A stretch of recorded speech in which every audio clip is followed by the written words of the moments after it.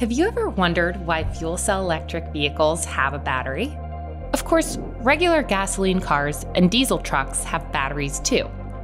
The battery in the hydrogen fuel cell truck fulfills many of the same functions as those batteries do, like providing the power to start the vehicle and for short-term use of functions like headlights, radio, windshield wipers, or alarm system when the engine is off. But there is another key use. Like regular cars, fuel cell electric vehicles are optimized to produce power at an ideal rate, creating the best fuel efficiency. Because of this, the fuel cell system alone is not set up to respond immediately to increases and decreases in power requirements. This is where having a battery comes in.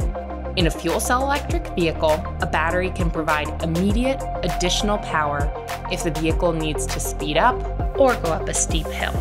The battery of a fuel cell electric vehicle can also absorb overflow power by storing any excess power the fuel cell generates or recapturing the power generated from braking, helping keep the battery charged at all times. Luckily, the battery of a fuel cell electric vehicle is relatively small. In a battery electric vehicle, the amount of power available is influenced by the battery's size. The bigger the battery, the more power to haul or drive further distances. But since trucks have a federal weight limit, increasing batteries past a certain point reduces the amount of freight they can carry. But in a fuel cell electric vehicle, the power available to haul or drive is determined by the amount of hydrogen on board.